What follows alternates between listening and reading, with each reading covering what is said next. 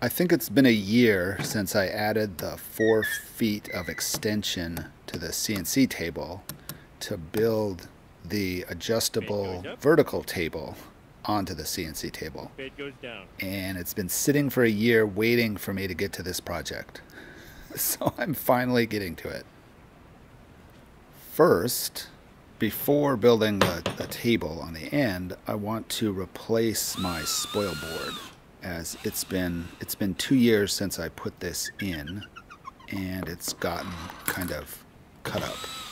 Now I could resurface it and probably get some more use out of it, but if I'm going to attach my new vertical table to it, it made sense to just make a whole new spoil board so I would have as much life as possible with the end table attached to it.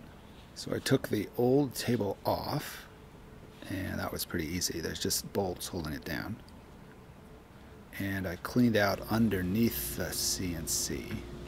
I'd like to also build some storage in the space under the table and not have it just be the sawdust junkyard that it is now. If the CNC table was a deck, these would be the joists. So the joists weren't quite square with the table. So I wanted to straighten those out. So I spent a little time adjusting those and getting those nice and square. That way when I cut the holes for the bolts in the new spoil board, they'll be above the joists. Now I had put a temporary vertical table up to do a couple of projects, and I wanted to take that down, as that's where I'm going to put the new table.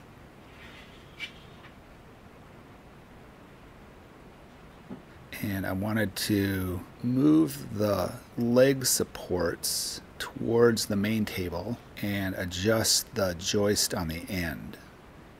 And then there was a joist sort of floating in the space that the new table was going to be in, so I moved that as well. Now I've also got a new 4th axis for the CNC, but I'm not going to show that just yet. But it is here in the frame, and I know it's going to get noticed. Now to attach the new spoil board, I need to cut the holes for the bolts into the spoil board. And I need to hold the spoil board up off the frame while I do that. So I will cut some spacers and put those under the spoil board. And those will hold the spoil board up, so I won't damage the aluminum when I cut the holes for the bolts. Then I'll just clamp the spoil board down at each end with some clamps. And I couldn't do all the holes at once. I did one end, then once that end was done I could put clamps there. And I could do the middle. And once the middle was done I could then do the other end, because I could take the clamps off of that end. So the holes for the bolts are a cylinder that's much bigger than the bolt, then a sort of elongated circle in the bottom of that cylinder, which is where the bolt goes. And the shape of that hole allows for some adjustability in the location of the bolt. And this system lets the bolts sit below the top surface of the spoil board, so you won't hit them with the router bit. I can put the bolts back in again, and my cross members, or my joists, were aligned much better this time. Now I wanted to cut T-slots into the table, and on the last table I just cut the T-slots the full length of the table, and I cut them with the T-slot cutting bit the whole length. But this time what I thought I would do is go a little deeper, but make the slots only be between the cross members of the table.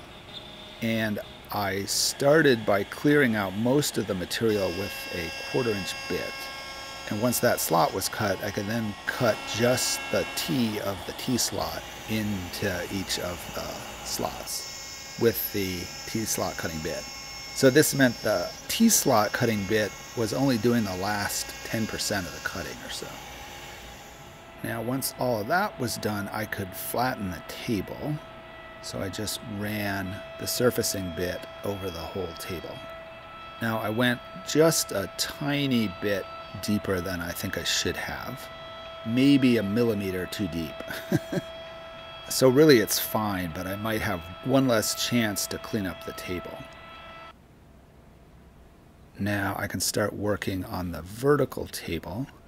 So I brought over a piece of MDF for that. For this, I want to do something similar to what I had the last time, which was to just have a big surface with a bunch of rectangles cut into it. And the holes allow me to put clamps through the surface to hold things to this table. As this table won't hold flat things so much like the big table will, it'll be more for holding odd-shaped pieces like wood-turn bowls and long vertical pieces that need a joint cut in the end of them.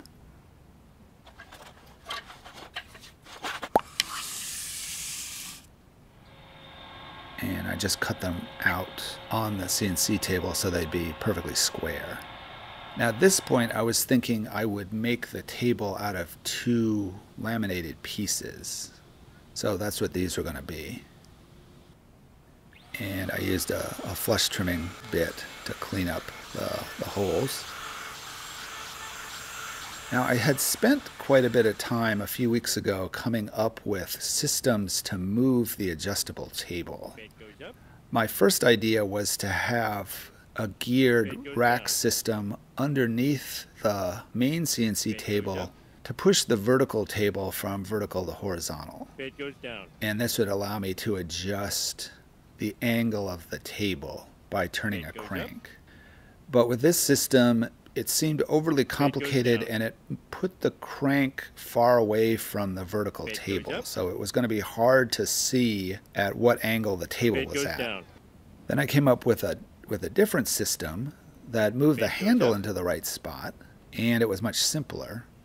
But it was pointed out on Instagram after posting this that I could just make a ratcheting system along the sides of the table and do away with the gears altogether. I had sort of poo-pooed this idea because I really liked my gear system and I'd spent a lot of time coming up with it. But what I thought I would do to begin with was to sort of do both, to do a ratcheting system along the sides of the table where I could just lift the table into place and have it stop wherever I lifted it to, and make the parts for a geared system in case that first system didn't work. So I got out a sheet of 5/8" birch plywood, and I cut that down to a piece I could put on the CNC table. And my new hold down slots seemed to work. And I cut out the runners on the sides of the adjustable table and the gears to make the mechanism that would raise and lower the table. So I cut this in several passes, first doing the holes and then doing the shapes. So I installed the arcs that go along the sides of the adjustable table, and those install into the frame the same way that the spoil board does, with the same little bolt detail in the wood. And it took some finessing to get those to go in, but they actually weren't too bad. I tried to come up with a shape so that when it was aligned right with the frame, it would put the center where the hinge is, so that the arc of the table would follow these rails.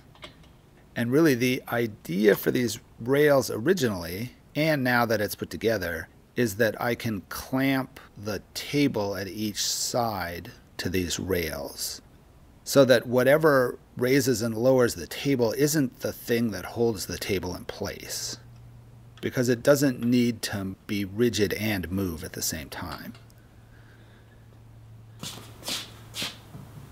So I'd like to add a piece of wood along the edge of the table that the hinge for the new adjustable table can attach to.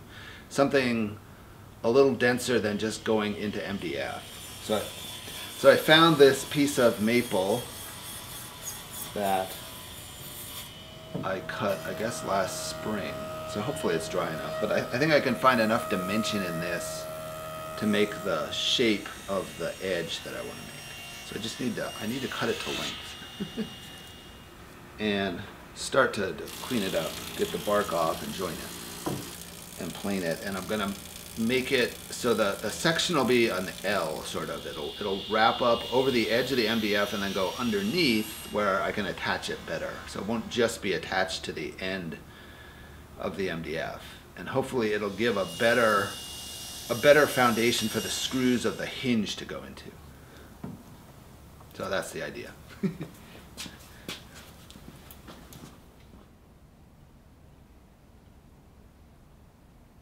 So I can drill the holes through the piece of maple to go into the spoil board. And I needed to make sure that those screws weren't going to be where the screws for the hinge were going to be. And before I actually attached the maple, I wanted to shorten up the spoil board and square up the end of the spoil board. So I cut off a little bit of the end. And this will hopefully put the center of the arc of the movement of the table in the right place. And I should have probably flattened the spoil board after I attached this maple piece, so it would all be flush, but it's not a big deal. The next time I flatten the spoil board, I can do that.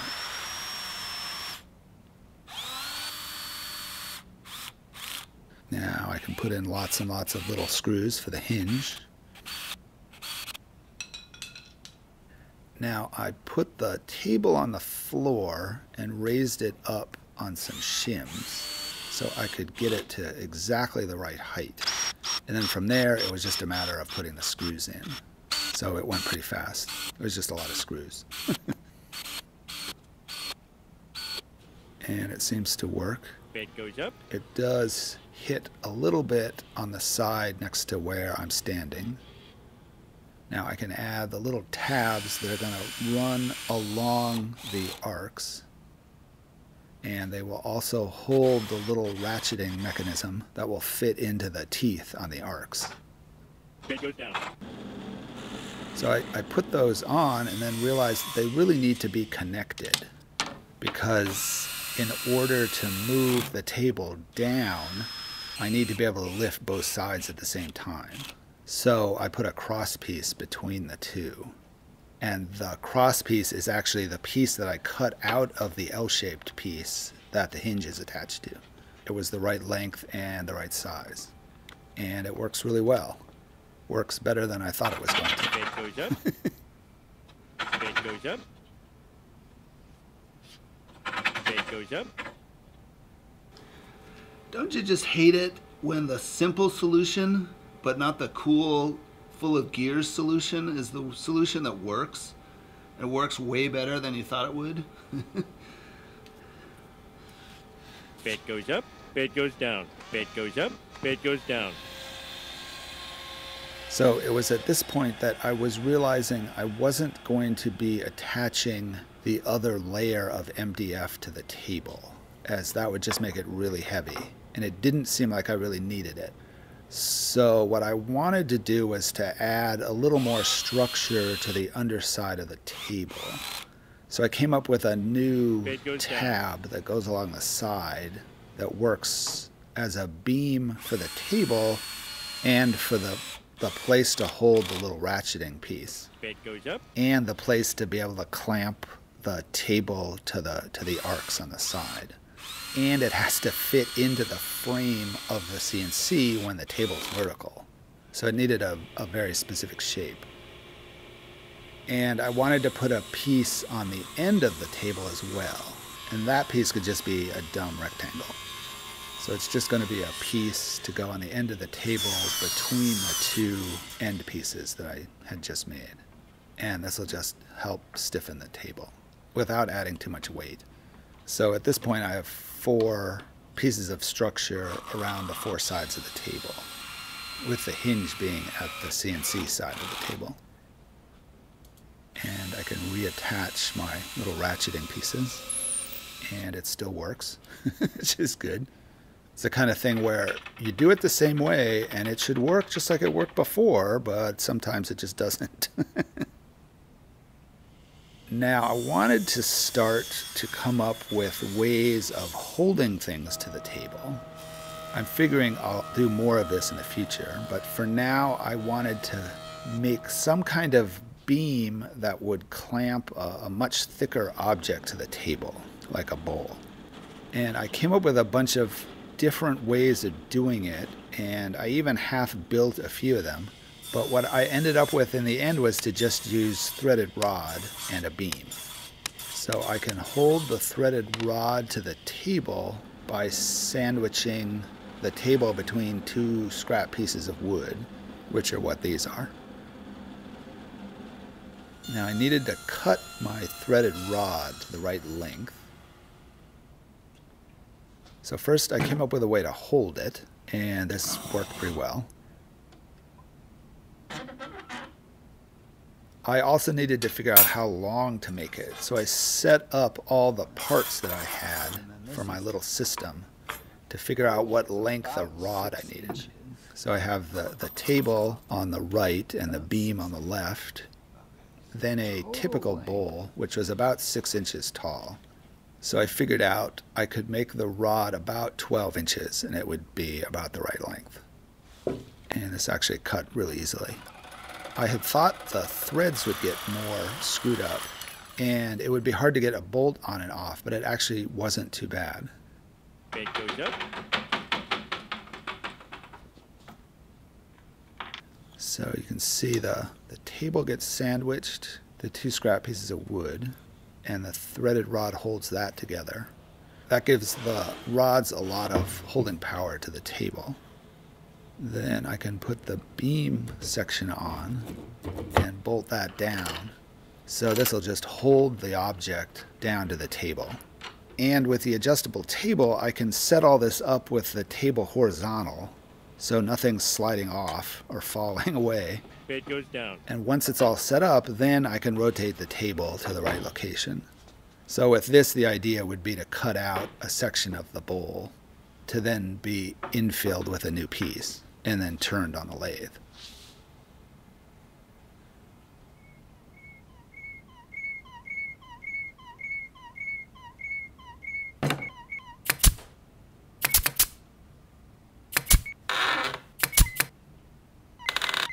Thanks for watching.